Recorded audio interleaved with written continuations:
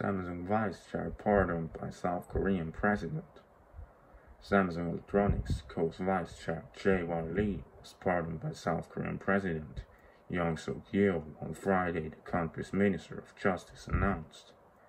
Lee, who has been on parole since August 2021 after serving 18 months in prison, was sentenced to 2.5 years over bribery, which involved country's ex-president Park Geun-hye.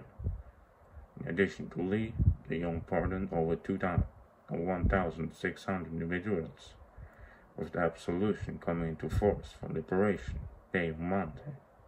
What do you think?